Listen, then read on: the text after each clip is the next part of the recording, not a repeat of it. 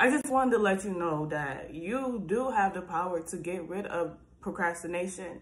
You have the power to get rid of anxiety. You have the power to get rid of depression itself, bruh. You don't need to stay in depression. Depression is a feeling. First, you act like you're depressed, and then you become depressed, okay? I do this, so I'm speaking out of experience. If I don't want to do something, I act like I'm down and whatever, and then I fall into freaking depression. We need to stop putting our feelings first. Why are we putting our feelings first? When we put our feelings first, we don't execute nothing. We want to start a business. We want to start a YouTube channel. We want to do all this stuff. You want to be your own boss or whatever. But you letting your feelings, your emotions control your environment. You letting your feelings, your emotions control your actions. You letting your feelings and emotions control your life. It says, lean not on your own understanding and acknowledge him in all your ways. Do not listen to your emotions. Your emotions are not your friends. Your emotions, your negative emotions are not your friends. And I had to listen to myself because I know better. When you know better, you do better. That's false. That's false. Because if you let your emotions control your actions, you're not going to do better. You know what you're supposed to do. You know you're supposed to take time off your day to do something. But you letting your tiredness control your next action. You tired, so you about to go take a nap. Or you don't feel like doing it, so you about to go chill and watch TV. You about to literally waste your God-given time, your God-given talent, because you don't feel like it. We need to stop letting our emotions dictate our life, bruh. Our emotions should not dictate your life. If you want to start that business, do it now. It ain't no perfect time, bruh. It will never be no perfect time. I remember when I was living for the perfect time. I was living for the perfect time. I didn't get nothing done. I didn't get nothing done. I had all the resources. I had all the opportunity this time God gave us. Multiple opportunities to do what I want to do, but I'm waiting on the right time. It will never be the right time for you to start that business. It will never be the right time for you to start your YouTube channel. It will never be the right time for you to cut off those people that is draining you mentally and physically. It will never be the right time when you keep on waiting for the right time. Do it now. Do it now. Stop letting your emotions control your environment. Stop letting your emotions control your next move. Stop letting your emotions take over your life, bruh. Your life. You're letting your emotions take over your life. That procrastination, that sadness, that depression, that anxiety, that fear, bruh. Let's speak about fear. Fear, bruh. Whew, Jesus. Fear is not of God. When you find yourself fearful or in a fearful situation, you started a project and you can't even finish it because you're afraid of what other people might think. You started a YouTube channel, you can't finish because you're afraid of what other people got to say. They in your life, they paying your bills, they feeding you, they making sure that you good. What they doing? List off the things these people doing for you that you so afraid of their opinion and what they got to say in your life. Just put me on, because I'm gonna put you on that none of that matters. None of it. None of that matters. Don't be afraid of what the next person got to say. Don't be afraid of the future, of what the future holds, because a lot of us is afraid of success. People are afraid of success, and I was one of them. Because I'm like, bruh, if I be successful, everybody and anybody going to be coming and asking me for money or whatever. Bruh, I have the power to say no. I don't have to give nothing to nobody if I don't want to. And especially if they haven't contributed to my life in any kind of way, any kind of shape or form, you don't have to. Stop fearing success. Success is the best thing that will happen to your life, bruh. Start that business. Start that YouTube channel. Do whatever you want to do. Do whatever God has put on your heart and on your mind to do. Move through him. Move through the spirit of goodness. Move through the spirit of I can do all things through Christ who strengthened me. Move through that spirit. Move through that Christ spirit. Move through that spirit that if you have a little faith of a mustard seed, you can tell these mountains to leave. Like, bruh, depression gotta go. Anxiety gotta go. That fear gotta go out your life right now. Declare it in the name of Jesus, because Jesus ain't playing. And you shouldn't be playing. You shouldn't be playing around with fear. You shouldn't be playing around with depression. You shouldn't be playing around with procrastination. You shouldn't be playing around with anxiety. You shouldn't be playing around with those feelings. Those feelings are not they are not here for your best intention. They're not here. The devil wants you to get in your feelings. The devil wants you to be distracted. Why do we stay on our phones so much? Why do we stay on our phones? Stay on our phones, being used by our phones. We scrolling, procrastinating on our goals and our dreams. We wrote everything down, everything you want to do. I don't even know if some of y'all got a new resolutions. I don't. I've been starting my new life journey or whatever. But if you do, you already wrote it down, bruh. I wrote mine down and I'm still procrastinating. Excuse me. I'm still trying to figure out what I should do when I know what I'm supposed to do. I'm trying to be around the bush. God already told me what I'm supposed to be doing, but I don't want to do it. I don't want to do the easiest thing that God told me to do. I don't want to. People, stop looking outside of yourself, okay? You have your talents. You have your gifts. You have your goals. Stop trying to mimic any and everybody. That's not how you're going to live your life. That's not how you're going to be successful, trying to copy what everybody else is doing. You need to be yourself. You need to be you. You need to be showing the people who you are and what you came to do, okay? Stop living in fear. Stop living in procrastination. Stop letting your phone take up your time, bruh. Some of us need to cut our phones off. Some of us need to take our phones and put it in a different room. These phones, these screens, this internet, social media, TikTok is very distracting, bruh. It will distract you from your dreams if you let it.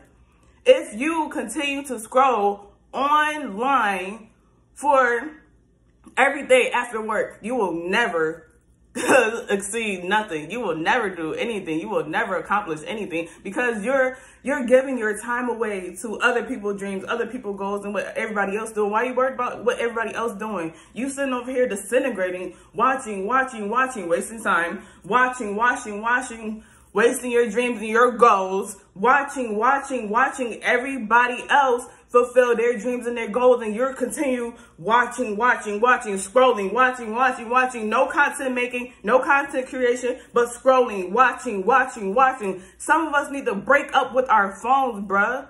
Some of us need to give our phones a timeout. Some of us need to give your phone a break, bruh.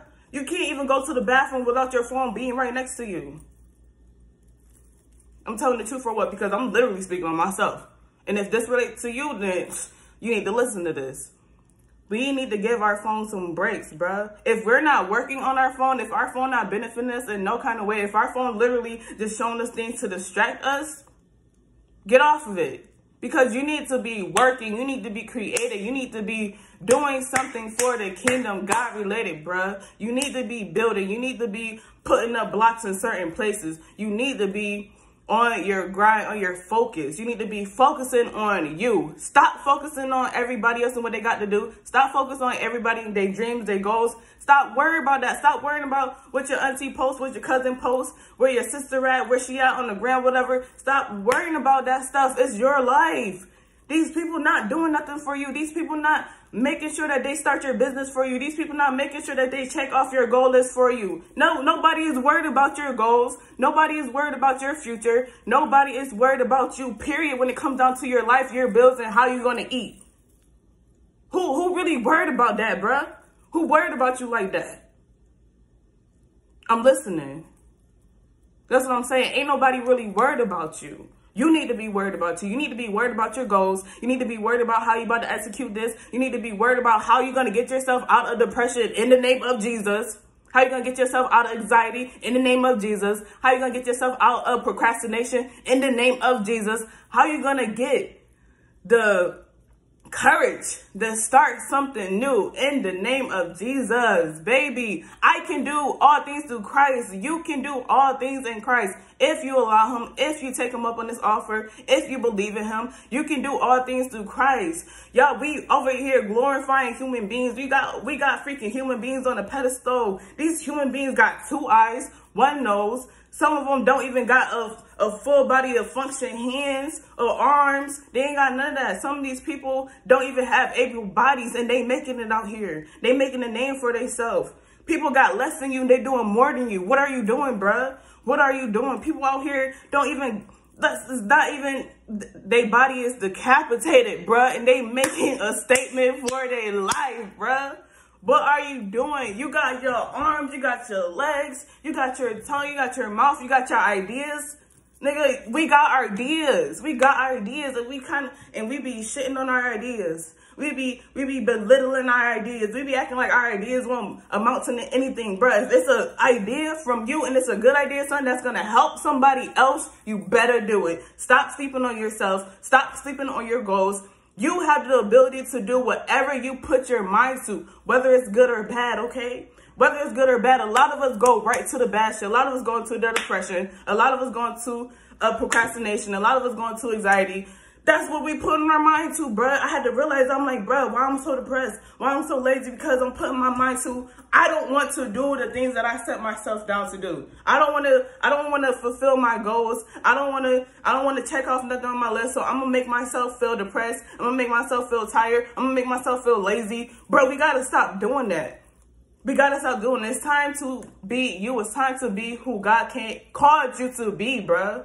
Stop wasting your time. Another day is not promised. And I had to realize that because I'm thinking like, oh, I got another week to execute this. I got another day to execute this. I'm consistently pushing my goals back. And bruh, I'm not even promised another day.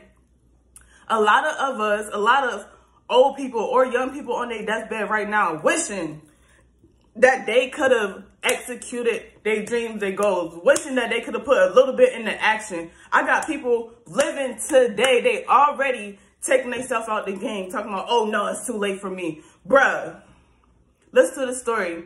I was listening to Elon, no, it wasn't Elon Musk. I was about to say somebody else, but I forgot his name. But he was talking about his grandmother, bruh. He was talking about how his grandmother was saying she will be gone pretty soon, right? Grandmother was saying she was going to be gone pretty soon for 30 freaking years, bruh. She was writing herself off from the beginning. She didn't know how long she had, bruh. She didn't know how long she had. She had 30 years to execute a new goal. She had 30 years to change her life. She had 30 years to start a new business. She had 30 years, bruh. 30 years, but she killed her dreams. She killed her dreams. She killed her goals. With her emotions, bruh. She said she can't do it or it's too late for her. She cutting herself off. Stop cutting yourself off, bruh. You don't know how long you have on this earth. Not every day is freaking promised to us, bruh. Do not be like that lady who cut herself off at 30 years and then she had another 30 years to live. Just dead. Just wasting. I didn't want to say wasting space or wasting whatever, but she was wasting her life. She was wasting her life. She was wasting her creativity. She was wasting the potential that she had to change the world, bro. It takes one person to change the world. And how that one person changed the world? By changing themselves, by being the person they was called to be, by executing and doing the things that other people not doing. We got to stay focused on our dreams and our goals. We got to want to do this for the better of our life, the better of our just generation. A lot of people not even thinking about their grandkids. I'm thinking about my grandkids, bro, and I'm only 25 and I ain't got no kids. I ain't got no kids, bro.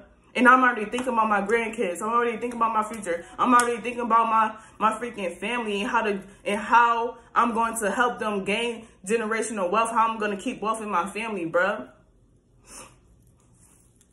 Because who gonna take care of my kids? Who gonna take care of my grandkids? Me, right? Me, my people.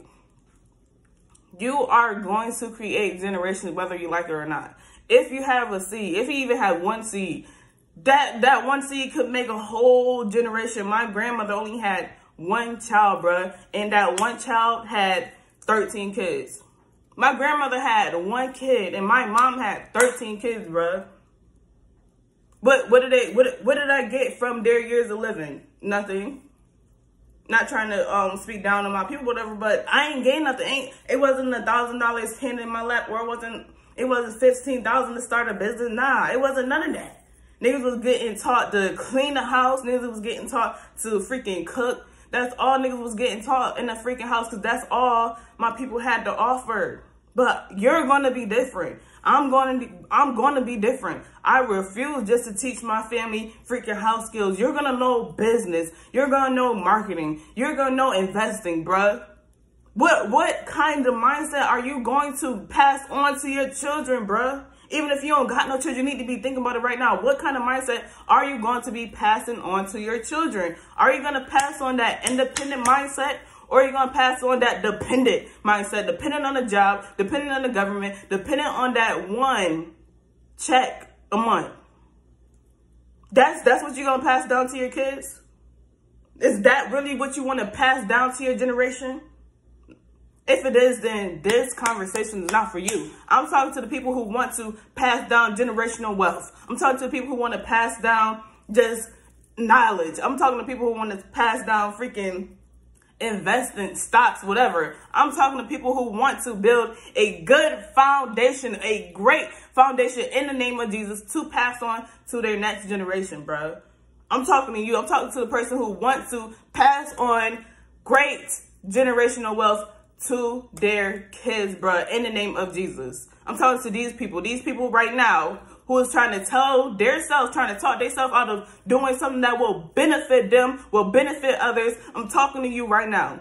I'm letting you know that you are more than enough. You are more than a conqueror. You can do all things through Christ if you believe, if you allow him, if you take his name into consideration and add him into your life. You don't need no crystals. You don't need no tarot cards. You don't need no palm readings, baby. You don't need nobody mixing the pot just to see what's going on in your future, baby. You need to focus on your now. You need to focus on your communication with God now. You need to focus on what you're restoring your strength now in the blood of Jesus, in the name of Jesus. You need to focus on reclaiming your strength, reclaiming your power, reclaiming your territory. You're coming to take what's yours. You're coming to take what's yours. The devil trying to take your joy, your happiness, your focus. He's trying to take that and replace it with procrastination, sad, and fear. The devil came to kill, steal, and destroy. We're not here to fight against flesh and blood, but we're here to fight against powers, principalities, and high and low places. Your emotion, these spirits that we cannot see, these invisible beings that's trying to